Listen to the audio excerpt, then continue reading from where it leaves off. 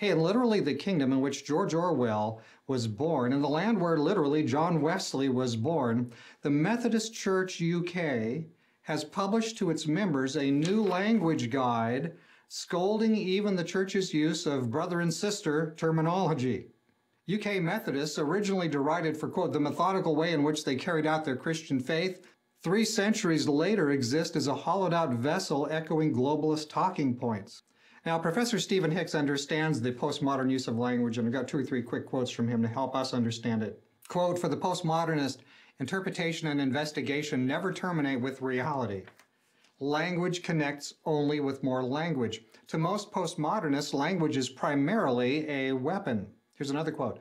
The regular deployments of ad hominem, the setting up of straw men, and the regular attempts to silence opposing voices are all logical consequences of the postmodern epistemology of language. Truth or falsity is not the issue. What matters primarily is the language's effectiveness, unquote. So in other words, language is turned inside out. It's used to invert order, to undermine legitimacy, and to destroy and replace reality. It is employed to deconstruct God's created order. Now, according to the Inclusive Language Guide, quote, terminology such as husband and wife may sound inoffensive, but it makes assumptions about a family, unquote. So husband and wife is disapproved because it assumes that, generally speaking, families are structured around a husband and a wife, a biological male and a biological female. The long-standing biblical worldview of what a family is contradicts the now preferred view that family is just another label to be emptied and filled with whatever elites wish it to mean now. Concern about overpopulation has led to the replacement of actual families with sterile groupings.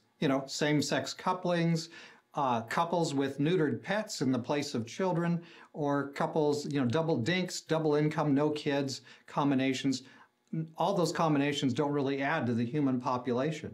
Now, it's like 11 degrees outside right now as I'm filming this, but if you, on a warmer day, look at couples walking around in the park, take a look. You'll find a lot of couples, a man and a woman, and instead of being with children, they're walking a dog. And the elites have been at work at this for decades. They're very concerned about the population of the planet.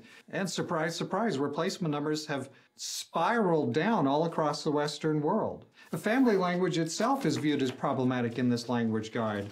The UK Methodist Church warns that, quote, language such as brothers and sisters, while tending to be inclusive and friendly, doesn't take into account our non-binary friends. You might consider using siblings, friends, or children of God instead, unquote. So don't even use that phrase in the church, brother and sister. That's got to go away now. It's only been 2,000 years that we've used that, but now it's got to go away because we might make some non-binary person unhappy. See, the rewriting of our civilization demands that new definitions of marriage and family be accepted. Try this on for size. Quote, if Gary refers to Mike as his husband, do so in general conversation and, if relevant, when writing to or about him, unquote. See, even when they write to or about persons practicing same-sex sin, church leaders are instructing their members to refer to same-sex partners as husbands. So the Methodist Church members pay their own church administrators and leaders to re-educate and to propagandize them. And this is beyond any merely neutral position. See, here's another one. Members are to, quote, attempt to speak or write in a way that is not simply not racist, but is actively anti-racist, unquote. See, this is the activist turn. This is language deployed politically to speed social change. As the Chinese Cultural Revolution of the 1960s and 70s replaced the 4 olds, old ideas, old culture, old customs, old habits, with Mao's latest constellation of ideas, so today, an attempted cultural revolution is hollowing out the language right now around us. George Orwell, describing the pervasive surveillance state in his dystopian novel 1984, has Winston Smith writing this, quote, nothing was your own except the few cubic centimeters inside your skull, unquote. But today, the World Economic Forum plans to do better than that because their stated vision for 2030 is that you'll own nothing and be happy. Yeah, not even those 2 centimeters between your ears will not be. They're going to occupy that with their ideas and their words, if it cannot all be done. In George Orwell's 1984, there's a character, he's a friend of Winston Smith before he's taken out and disappeared. His name is Sim. Sim works in the department that deals with language, so listen to this as he describes Newspeak to Winston. The whole aim of Newspeak is to narrow the range of thought. Every concept that can ever be needed will be expressed by exactly one word with its meaning rigidly defined and all its subsidiary meanings rubbed out and forgotten. It's merely a question of self-discipline, reality control. But in the end, there won't be any need even for that. The revolution will be complete when the language is perfect, unquote.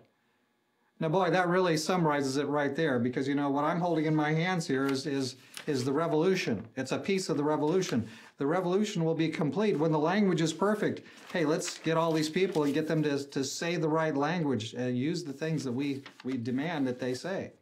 Friends, there's in the Bible, the book of James in the New Testament, he warns us that friendship with the world is hostility toward God, James chapter 4, verse 4.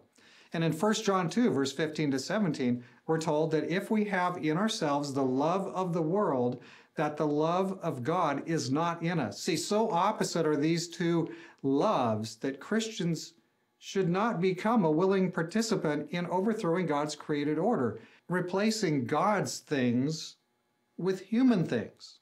But that is the fruit of friendship with the world. So while their guide on the first page and the last more or less lauds, well, it lauds the courage and bravery, to use their language, necessary to echo the globalist corporate talking points, they enlist their own members to termite the culture. Now, while it may be too late for the UK Methodist Church, their fate can be a help to the rest of us. If there's one take-home point to get across, it is that some groups are using language not as a social glue, but as a corrosive weapon. So rapidly is change occurring that on the last page, they say they plan to update this guide every 6 months. Manipulation is not limited to language. You can also go over there, and I'll put a link to it here. They have the UK Methodists. They publish also what they call the Inclusive Image Guide.